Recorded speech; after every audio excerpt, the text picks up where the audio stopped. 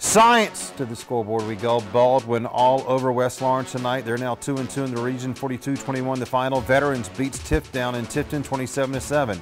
Thomas County Central doubles up Houston County tonight in Region 1 and 6A.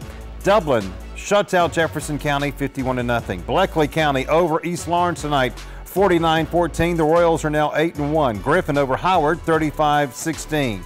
Spencer beats Northeast by 1 point, 14-13 tonight. And look at this, Northside 23, Lee County 20. The Trojans were ranked second in 6A. Good win for the Eagles. Washington County all over Butler 42-6 the final. Also Johnson County is now 8-0. They beat Wilkinson County 47-6.